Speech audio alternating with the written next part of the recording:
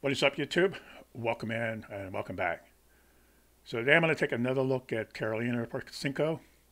Um, I've done a couple of different reactions. I actually had seen her. I didn't discover her doing reactions. I already knew who she was before I ever did a reaction to some of the songs I hadn't heard of hers. Uh, but I was corrected in the last one that I guess I must have misspoke her age. I didn't actually go look back and see what I actually said, but I'm convinced I did because fans in the comments let me know. So yes, she's 14 years old, um, and one of the things now that's even harder, especially for old men like me, to keep track of ages is that you see these artists long before you would normally see them years ago. Like um, you see them, and it's mainly because of social media. YouTube. I count YouTube in the social media platforms of today, and a lot of these people you wouldn't see. You have a lot of artists that can put their stuff on YouTube now, and you can discover them long before you would have years ago, which is a good thing. So yeah, um, I'm curious to see what she does with this. She's always does a great job. I think I mentioned before she's I refer to her as the music fairy, kind of spreading love and music all over the world. So let's check her out.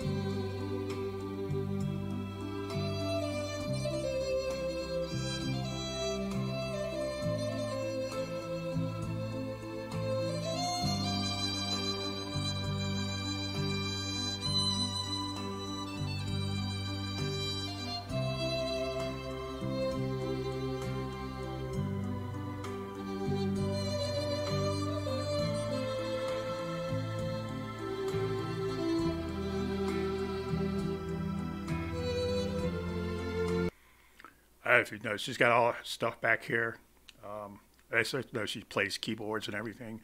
I've seen a video. There's a guy, a young boy that plays with her sometimes on the street. I've seen him play guitar, and I think he plays keyboard occasionally too.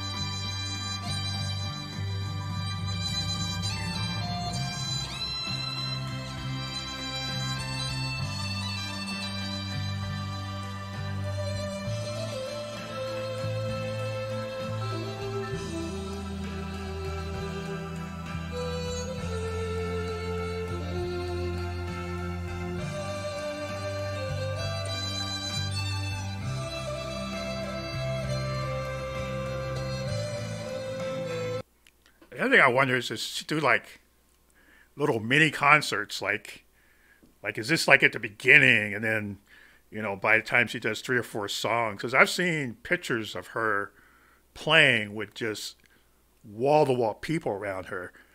So I'm wondering if that's kind of how it builds. She starts doing some songs, and then more people, and more people, more people start showing up. So yeah, this is cool.